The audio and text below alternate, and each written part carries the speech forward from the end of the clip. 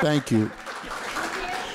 He's had a really long 47-year career in baseball. Began as a 17-year-old intern, I think, and had an improbable 19-year stint with the Orioles and rose to head of public relations, and then witnessed and participated in the creation of Oriole Park at Camden Yards, which is still one of the best parks in the league, in my opinion. We went to a bar mitzvah there many years ago. It was terrific. So they can do everything there.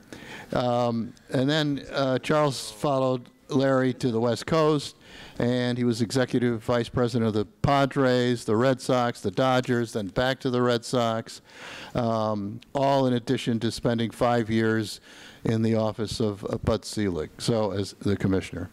He's also a dentist, and most importantly, he is the director of the School of Sports Comm program. So we're so lucky at Emerson to have him with us. He's great with students. He's one of the great recruiters for people to our program. And once they're there, finds jobs for them, takes them to the new Polar Park in Worcester that just opened last year, that he was instrumental in bringing to Worcester. Just a great friend of Emerson and a great person for the School of Communications and Sports Comm in particular. So let's start, Charles. Tell us the story of getting from the Pawtucket Red Sox, a AAA team that has been in Pawtucket since 1977. What happened there, how their deal fell apart, and how it got moved to Worcester, and what your role was.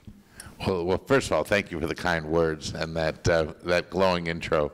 What's the story? Now I know what they'll say at my funeral. It's I appreciate. I'm available for that. Yeah. Thank you.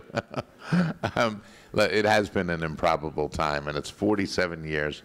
Baltimore, San Diego, Boston, the Los Angeles Dodgers, the commissioner, back to Boston. And then, of course, the next step on anyone's journey would be Pawtucket, Rhode Island. Of course. Well, the reason for that is that we had done all we had done in Boston. We had won, at that time, 3 World Series, saved Fenway Park, sold out every game. And Larry Lucchino has been a mentor to me, even though I started in baseball before he did. I've been in it longer than he, but I was a perpetual intern. He came in at the top as Vice President General Counsel. He worked here in Washington, D.C., and his career actually began because of the hotel where we are. It was Watergate that gave him his first opportunity when he got out of law school. He worked with another recent law grad, Hillary Rodham, on the articles of impeachment of Richard Nixon because of Watergate. And from that, he worked for Edward Bennett Williams, legendary trial attorney here in Washington, who later bought the Orioles. And that got Larry into baseball. And he had accomplished so much, but what he really loved was building ballparks in downtowns so that they transform cities. And so Pawtucket might not have seemed like the next rung on his ladder in a Hall of Fame resume, but a friend of his was a Rhode Island attorney in Providence and said, Larry, let's buy the Paw Sox and we'll build a ballpark in Providence. There's a parcel of land. It's right on the water. You can build another Camden Yards. And that really appealed to Larry. And he said, they have really good Italian restaurants there. It'll be fun. So that's what he set out to do. But the road to Providence was perilous because his friend who joined him in this venture knew Rhode Island politics, which is a nation to study, and knew how to get things done in Providence. But sadly, 3 months after buying the team, his friend suddenly passed away. And Larry suddenly had the grief of losing a friend as well as the burden of having to navigate Rhode Island politics, never having been educated in that school despite quite a substantial education. And the governor of Rhode Island, Gina Raimondo, who is somewhere up the street now in the cabinet, said there's no appetite in Rhode Island to build a new ballpark, a publicly funded or public-private partnership ballpark in Rhode Island, and certainly not in Providence. And so that was a dead end, but that's okay. We really came to like the mayor of Pawtucket, and we said, all right, Pawtucket's a nice town that has old American history bones. It's where the American Industrial Revolution started. And we crafted a deal, a 30-year agreement, announced on May 16th, 2017. We are staying in Pawtucket, building a new ballpark that will revitalize this kind of old, scrappy textile town, and we're staying in Pawtucket. But, pending legislature approval. That's only 3 words. Big 3 words, though. So tell us how you moved then on to Worcester. We moved on to Worcester because that legislature approval never came. The politics in Rhode Island had the Speaker of the House fighting the governor and the Speaker both vying for the President of the Senate, and they didn't get it done. Larry said to them, look, if you don't get it done, I have to start returning phone calls. And they didn't get it done, and he returned the call to Worcester. There were 18 cities that wanted us.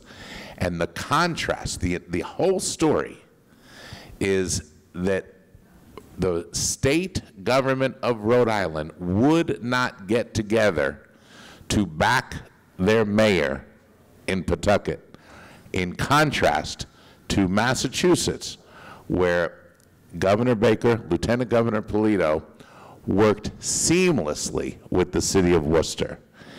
And you can look at it from 20 angles. You can cynically believe that it was a money this or money that. That's not what happened. It was that you couldn't get the state to work with the city in one state, and the Commonwealth of Massachusetts worked beautifully with Worcester, and Polar Park is a shining example, not of what Larry and Janet Marie Smith can do, it is that, but what you need to get things done, which is cooperation. By the way, Rhode Island, all the electeds were Democrat. In Massachusetts, Republican governor, Democratic mayor, didn't matter. They worked together and they got it done. Right. That's a big controversy now, too, is the funding of all these massive new arenas and stadium. Talk a little bit about what you see as the future. There are some places, Buffalo, New York, for instance, the governor agreed to fund $600 million of the new Buffalo Bills Stadium. The Pegulas, who own that team, put in only $350 million. And other local governments are funding it too. How's that private partner public financing going? Do you think it's going to go in that direction? The A's can't get anything done in Oakland. What's the future?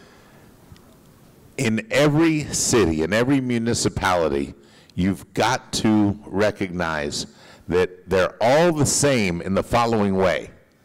Each one's different. Each city will tell you, we're not like this one, we're not like this one. And they're right. They're all the same that way. You use public funding if there are public benefits. You don't use public funding if there are only private benefits. So you've got to take a look at what are you building. Are you building a private home for a baseball team, or are you building a year-round facility with public uses that make sense from a public policy standpoint?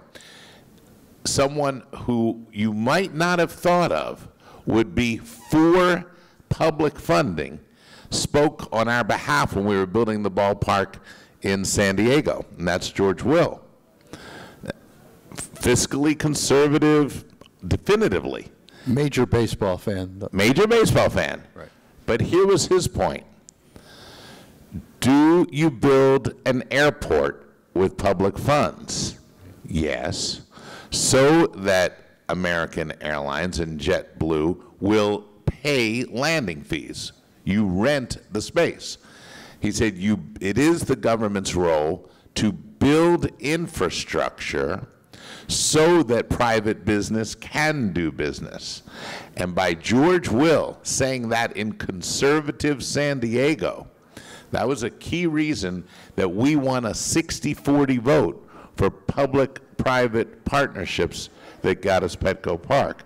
So the future, to answer your question, is does a city have confidence that its venue will have sufficient public benefits to merit public participation? Talk about how the parks that you've been involved with, how the outreach to local people, to diverse groups who live in the area, the towns, the cities where the park is located. I know in Worcester, I think there's a big portrait, a big poster of Roberto Clemente inside that Right. Polar Park. Yeah. What's your outreach like there? In every city, all the cities we've lived in, you have to know your city. You cannot close your eyes, build what you want to build, move a team that you want to move, and pretend that you're going to resonate. I'm born and raised in Baltimore. I know Baltimore, and certainly knew Baltimore inside out. I knew every street, every neighborhood. You go to San Diego, what a lesson. You come to Boston, what a lesson. You move to LA, what a lesson. So in Worcester, you're getting to know a city that you don't know. That's the fun of it to me, is we go into a place, we know no one, we know nothing, and we say, tell us about your city. And that's when they say, oh, we're unlike any other city. Oh, everyone says that. And they're all right. And so you learn about Worcester. A very distinctive feel, and it is a city very proud that it has a history of embracing immigrant families and heritages. Now, so does Baltimore, except in Baltimore, the Jewish families lived here, and the Italians lived in Little Italy, and you know, it was kind of in coves. In Worcester, 120 years ago, they were noted for the immigrant families helping each other regardless of what nationality they were. So the Irish were helping the Jews, and the Jews were helping the Italians. And today, the Puerto Ricans, very prominent, are helping the Albanians. And the Albanians are helping the Ghanaians, major population from Ghana. The Ghanaians are helping the Dominicans. So you feel that, and you say, all right, I want to make sure my ballpark and my atmosphere are multicultural, not just because it's who we are. That's a great advantage. But that's who this city is. And we had 21 fan plan meetings all over town that garnered 877 ideas that are handwritten in one blue notebook. It's in my suite at Polar Park. And one was just a fan planning meeting for the families from Ghana. That was a couple years ago. Followed up yesterday morning with the key leader of the Ghanaian community. His name is Maxwell.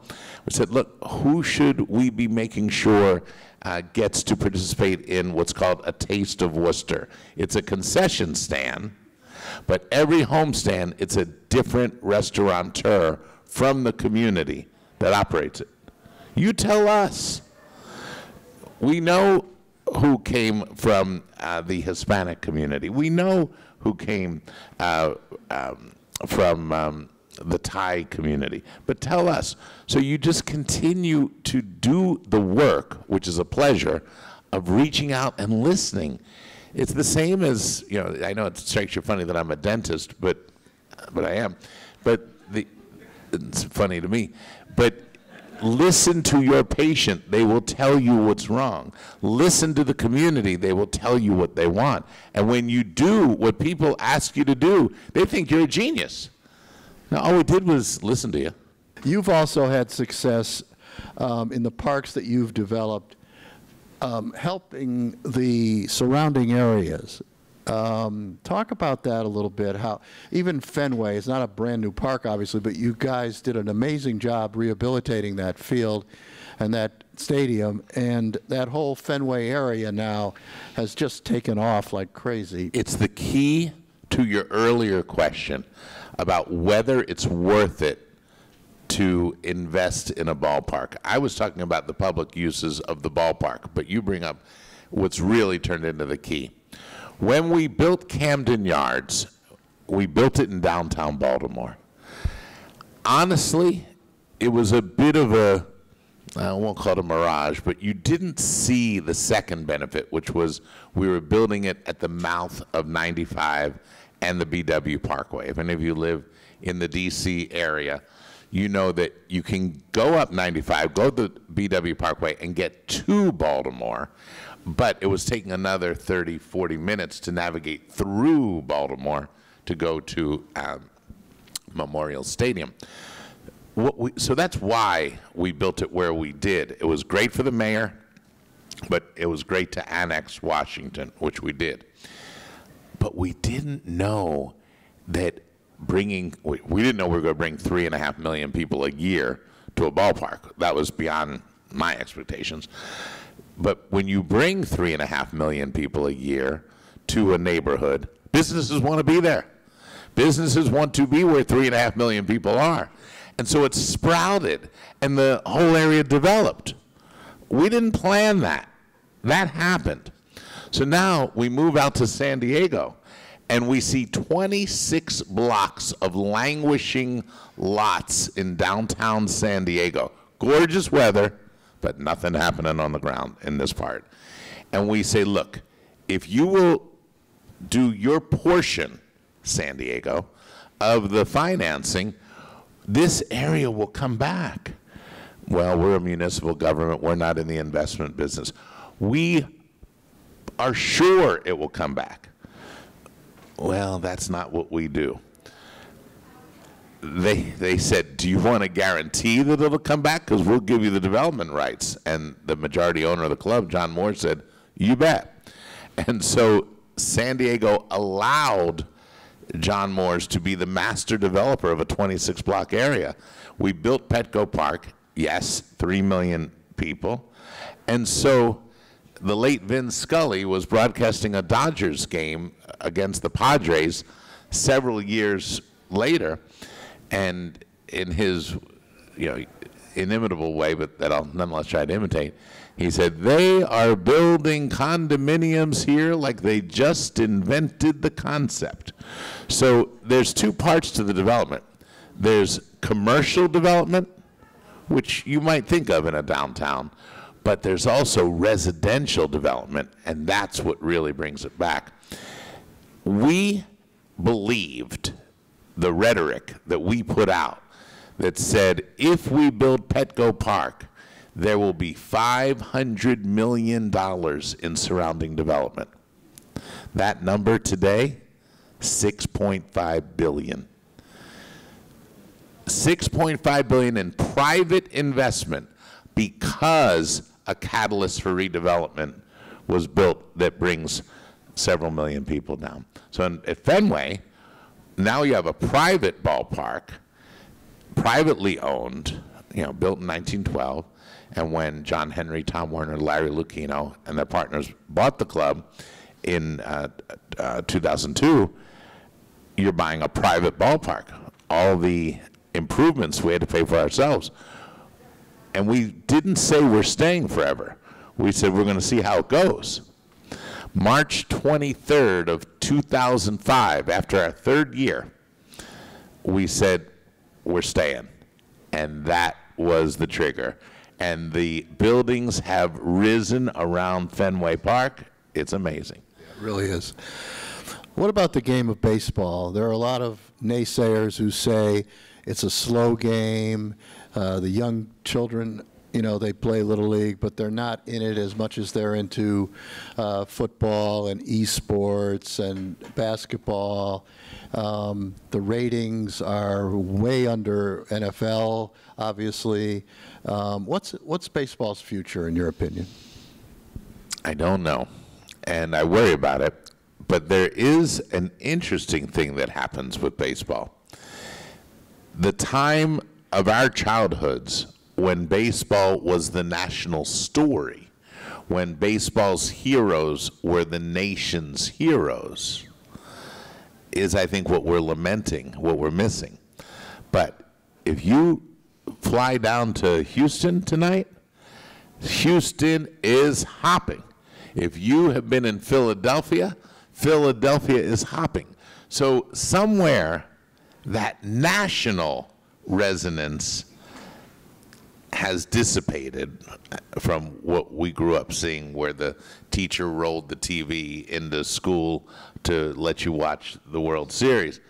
But in the markets of the teams that make it to postseason, it is still phenomenally successful. TV ratings are actually extraordinary in local municipalities. If you're in St. Louis, you're watching a Cardinals game. If you're in Boston, you're watching the Red Sox on Nesson, which is why we at the Worcester Red Sox are unusual. All of our games are on Nesson or Nesson Plus, because you're showing the entire New England region what a good time people are having at the ballpark. So the question might be, why has baseball continued to succeed so well locally, and why has there been a change in its national resonance? I do believe that those who participated in the use of steroids wound up robbing baseball of an entire generation of heroes. And I don't think we've even fully grasped yet what a loss that was. You watch somebody have a great year, is that real? You know, that I worry about. One more question before we open it up to the audience questions. And we'll take a different tact here. You're director of sports comm at Emerson, and you were really involved with your students and help them find jobs and also recruit students into the program. What do you look for in students who are coming in? What characteristics do they all seem to have, and what are the job market, the employers telling you about Emerson students? Do they appreciate their work? Are they all go-getters? Are there some who they're disappointed with? What grade do they give Emerson? Before I tell you the grade, the answer to your question is one word. That's it. Writing. Writing is the tree trunk. Everything else is a branch from that. I love teaching, and it was wonderful to get to meet Greg Payne back in 2015, and he invited me to, I spoke, and then he invited me to teach, and I just adored it. But what moves me about it, and what I tell the students, is this: I have come from your future. It's like Back to the Future. I have come from your future to catch you now while you're still in school, because I have hired thousands of people. You have hired legendary people, and you had a journalism basis for it.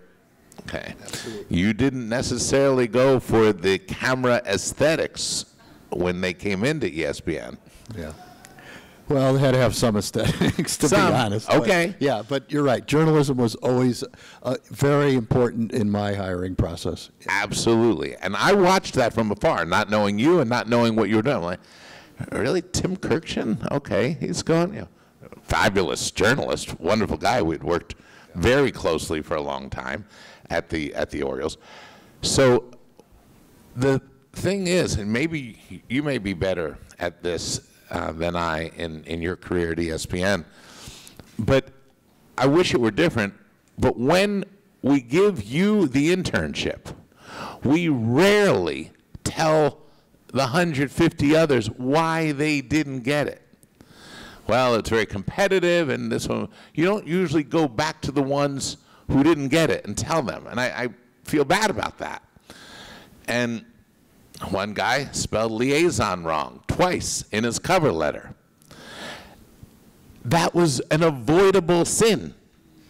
But what you're telling me in your cover letter and resume is that this is my best work. And I can't give you a writing assignment when you work for me at the Boston Red Sox or the Los Angeles Dodgers or the Worcester Red Sox and not feel like I have to proofread what you do. Now, all of baseball history changed because of this, and this is how it happened. At the Orioles, we were moving to Camden Yards, and I am spending my time as the impromptu, unintended English teacher because Larry Lucchino is a grammarian. He's an attorney. Edward Bennett Williams was a grammarian, an attorney. They go together. You make your living on words.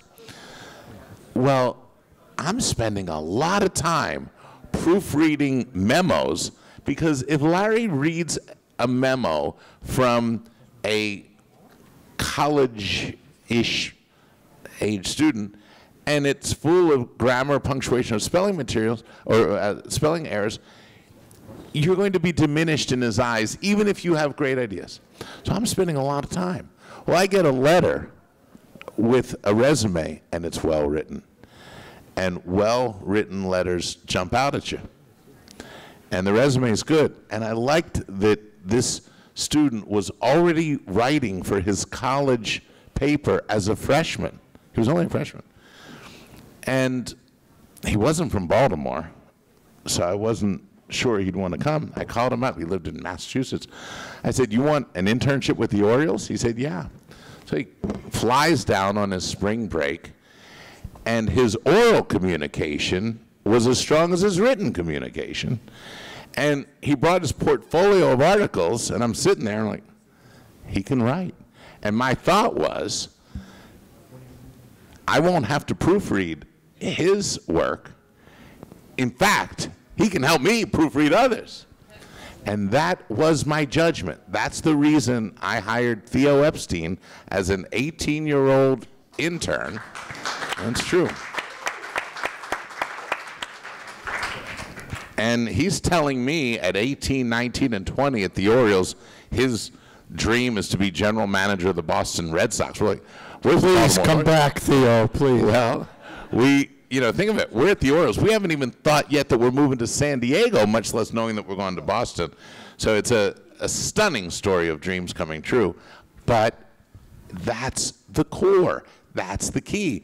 And so with the Emerson students, the ones I rave about are the ones whose essays, and I'm, noted or notorious, for requiring these papers to be written, are the ones that I can say, look at this. Look at this. And the thinking that I see in the Emerson students, outstanding. The ideas, love. The percolation, the energy is just great. The sports of soft power class, oh my God. It's vibrant. And they have to have that fundamental of writing. In our organizations, and now it's a lot of organizations we've been with, the top people in the organizations, go right through all those ball clubs, are all competent or excellent writers. Excellent. That's what I want. So we need to tell that guy or the woman, whoever it was, who misspelled liaison, that there's this new thing. It's called autocorrect. Look at your phone's predictive software. But you better know what you're doing, because there's grammar of this and there's auto. You have to know there versus there versus there. Right. Yep. We want to see that attention to detail. The irony of that little story, the postscript. Theo knew that guy and said, "No, I think we should hire him anyway." I said, Oh, okay. "Theo, it's going to cost you. He's not. He'll be all right." He lasted a little All right, while. let's not open long. it up for questions for Dr. Charles, or if you have any for me too, that's fine. Yes. All right, so I'm not a baseball fan. I haven't been one since I was like 9 years old, but I'm wondering, Dr. Steinberg, what do you think could be a way to develop baseball more, to make it more popular, to maybe market it to more people, to get it more viewers? Or do you think it's reached its ceiling, and the people that are watching the MLB right now is like as many people as they're gonna get? Why did we lose you when you were 9 years old?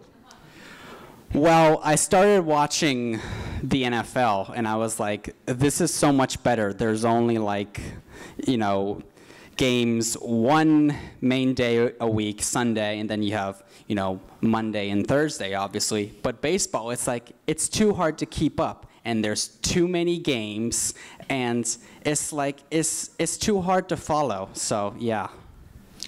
Interesting answer, because the only way we're going to know, we're not going to be staring in a crystal ball, is to really learn why you lose the people you lose. And there has been a dramatic change in the availability of baseball. Now, this myth that football was so precious because it was just Sundays, then just Sunday and Monday, then just Sunday, Monday, Thursday, and just Sunday. They own 7 days of the week. They got the whole thing going. But they give you that impression. And yes, one of the things you're, I won't say criticizing, but noting about baseball is its dailiness. You talk to a lot of people, that is what they love about it. The reliability, the rhythmic nature of it. I know that I can look forward to this every single day of the spring and the summer and into the fall. So there's a pendulum of attitude with that. But that which is a liability is also one of its benefits. But I think it didn't have to lose you, though. the other thing is baseball is doing things to speed up the game. A lot of people's complaint about it is that it's so slow. But next year, there's a pitch count. The games hopefully will be shorter. We'll see how all that plays out. But they are addressing it in some ways that doesn't totally ruin the game, but does help speed it up a little bit. Two things on that. They're much faster AAA now. We used the pitch clock, and the games were about 15, 20 minutes faster. The other thing is, you might see the evolution of games within the game. Now, I worry that some of that may have a dollar sign, that there may be the introduction of gambling on TV or in the stands. I worry about that. But I was trying it out. I went to the minor league championship games in Las Vegas with my friend, with Jack Verducci. That's Tom Verducci's nephew, is the head of our corporate partnerships. And we're trying to see what will grip us in a game we don't really care about. It's Reno versus the other team. That might have been Reno. Well, I don't know who it was. It's okay. Why are we paying attention? I said, all right, Jack, I will proverbially bet you that this pitcher throws 20 pitches or less this inning. You take the over. Well, we suddenly had another dimension of watching the game.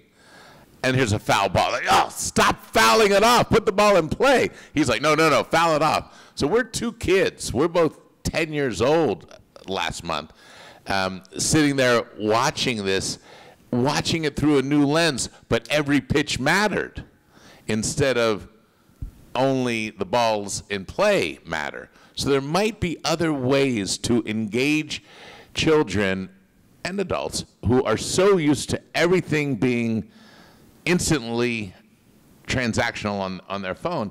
There may be a way to make the pitch matter.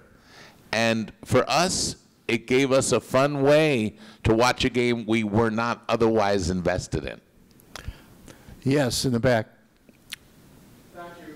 Following up on that question and comments, going backwards and to present day, to Bill Veek and also the Savannah Bananas, and I'll let you try to explain, you can do a better job than I can, I'm sure, about both of those. Is there a way to learn from them and bring those elements into the Major League games without bastardizing Major League in terms of making it more relatable to people and faster paced to keep up with video games and esports and also cell phones and all the rapid technology we have now? I think that a problem with Major League Baseball in general, which I'm fine with this issue, but in general, the game is too slow paced in the rapid paced world we live in today. So again, Savannah Bananas, Bill Veek, going backwards in present day, are there ways to bring those elements into the game in a positive way without ruining the tradition, history, and the sport itself? Thank you. I think it's a great question that has a partial answer. And that's going to be, to what degree does baseball have to be fast to conform? But let me ask you this. How many of you 18 years ago paid attention to the World Series when the Boston Red Sox were trying to break a curse, proverbial curse, for the first time in 86 years?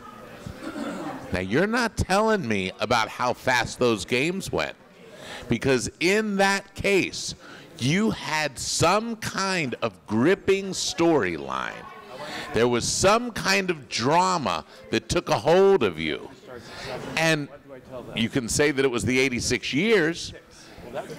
Anybody know who won the 2005 World Series the next year? White Sox. How long had they waited? Longer. And nobody cared. It wasn't the Cubs. So it was the strangest thing. What makes a storyline? And I think if we can have an environment that makes storylines more fertile, then it may not just be the transformation of the speed of the game, but the development of the drama that has you captivated. People say things have to go like that. How many of you watch any of the popular TV series that you stream now? And you watch them one after another after another. Wait a minute, you sit there and watch. You'll still watch a 2-hour movie. You do sit still and watch something. So I'm not sure that everyone is addicted to instant gratification. That may be part. But I think we should also look for the restoration of compelling storylines. I really haven't watched baseball in many, many, many years. But are women coming into the league in terms of umpiring or so? Wonderful question, and I'm going to ask you as my follow-up, why did we lose you in baseball? But yes, the role of women and the future of women, I think, is one of baseball's brightest stars. I have believed for a long time you're going to see a woman play Major League Baseball. I said, I don't know, 10 years ago that it would happen within 20 years. I'll stick with that and say it'll happen within 10. Women are playing baseball. They're playing hardball. They are playing well. They're going to fantasy camps. And there are barriers being broken by pioneers right now. There was a Major League Baseball player named, I think, John Hudek. You don't remember him. That's okay. I think he played with Houston. Well, his daughter playing NCAA, what you would call men's baseball. The Red Sox went to Japan in 2008. A 16-year-old girl sees what Tim Wakefield is doing. She starts working on a knuckleball. She came to the United States, and she played independent league, the highest level you can go before getting into organized baseball. You're going to see women play baseball. What I didn't anticipate is who has passed the ball players among women? The coaches and the managers. I sat for a game this year in Worcester with a Boston Red Sox coach She was coaching one of our top prospects, 6'5" big burly guy named Tristan Casas, who's supposed to be our next big thing. Well, she had been his coach and was working with him on his shows, and she had command. The New York Yankees, much as we who are with the Red Sox may loathe mentioning them, yeah, I give them full credit. They have a manager of one of their minor league teams who is a woman, first one. So that's happening. Umpires, yes, Perry Barber, she's, you know, these are the pioneers. And in the ascent of women in uniform on the field, these are the pioneers we're going to look back on later. Now, in the front office, it's been going on for a long time. Janet Marie Smith will go in the Hall of Fame. She is the exceptionally brilliant ballpark designer who partnered with Larry Lucchino on Camden Yards. Did a little bit with us on Petco Park, but was primarily working with Ted Turner in Atlanta, then reunited with Larry to save Fenway. Now she's just done a magnificent job with Dodger Stadium, but her genius is not limited at all to design. It will not surprise me if she is a Major League Baseball CEO. Will not surprise me if she's part of an ownership group, and I could see that happening 45 miles away from here. I could see that. She's never stopped living in Baltimore. So the women are leaders at every level of our organization. Our executive vice president, general counsel, Harvard Law grad, our senior vice president, assistant general manager, all throughout the business side. When I was at the Dodgers, president of the club was a woman. So on the business side, if there are still vestiges of a glass ceiling, they are becoming, I think, fewer and fewer. But the enlightened clubs, it's wide open. And then I'll It's the same thing to NFL and NBA, women referees, yeah, and coaches, and it's changing. It's slow, but it's changing. And Other it's question? happening. I am a baseball fan, so I feel like we needed to have one person to say that they're a baseball fan. I am in Atlanta, so I'm a Braves fan. Go Braves. But I see baseball still as very attached to nostalgia and to the sense of nostalgia and to the family dynamic. But I also think that, you know, I see it, we were talking earlier, like it's dependent on the imports of a lot of Caribbean and Latin American players. It's changed the game, it's changed the face of the game. And I see the use of social media now a lot with these clubs to be able to include more communities and include more people who maybe didn't grow up with that nostalgia of baseball. How important has social media been to you guys, and how have you been able to still maintain the traditions that bring the traditional fans to the baseball stadiums? You know Xander Bogaerts, the Boston Red Sox shortstop? Anybody know what uniform number he wears? 2. Why? I don't remember. Derek Jeter. That's right. Because he grew up in Aruba, and he would watch ESPN. That's what he could see. And he often saw the Yankees, and he saw Derek Jeter. And that's who he wanted to emulate. He comes up as a rookie, gets number 72. I visited him in Aruba that winter. I said, "You got changed from 72, right?" He goes, "Yeah." I said, "What are you going to pick?" He goes, "I'm going to pick 2. And we just had Jacoby Ellsbury wear that, and then he left us to go to the Yankees. I said, "Ooh, Ellsbury, is it okay to do it?" I said, "Yeah, why?" I said, "Well, Derek Jeter is how I learned to love what baseball looks like. You know, I would play." So when I worked for Commissioner Seelig, who is a surprisingly hilarious guy, did not show that to the public. And oh my God, does he have humor? But in serious moments, he would say, "We're facing these challenges in the United States, while around the world, baseball's popularity is soaring. Baseball's enormously popular in Japan, in Korea, in Taiwan, throughout the Caribbean. Baseball's huge in Cuba, in Aruba, in the Dominican, still in the United States. Let's not let us think Puerto Rico's not. Puerto Rico, baseball's huge there.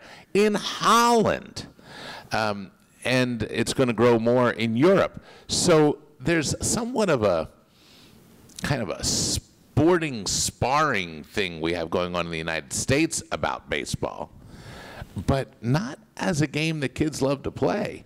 That is happening. You go to the villages in the Dominican, and we started a program called Lindo Sueños where we go to these villages. The 5-year-olds are loving baseball.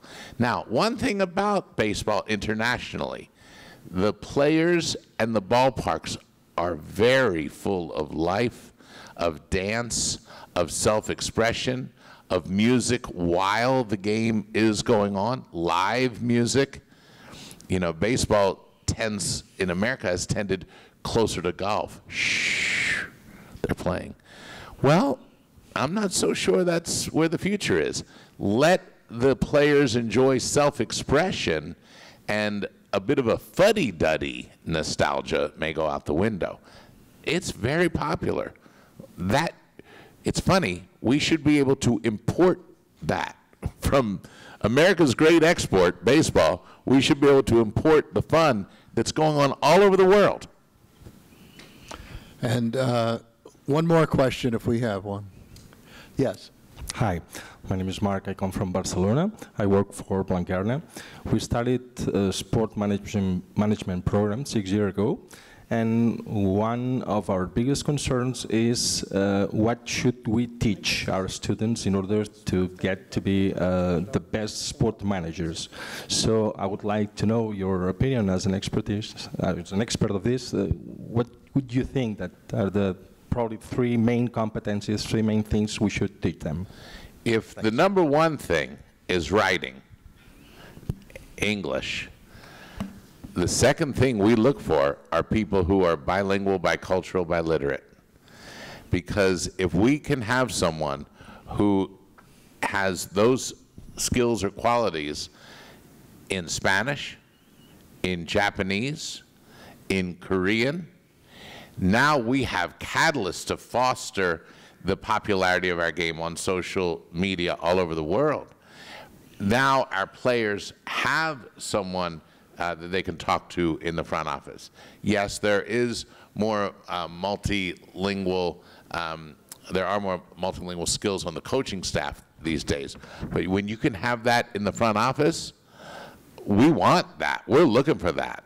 I was talking to somebody the other day, and they were talking about someone who is trilingual, tricultural, triliterate.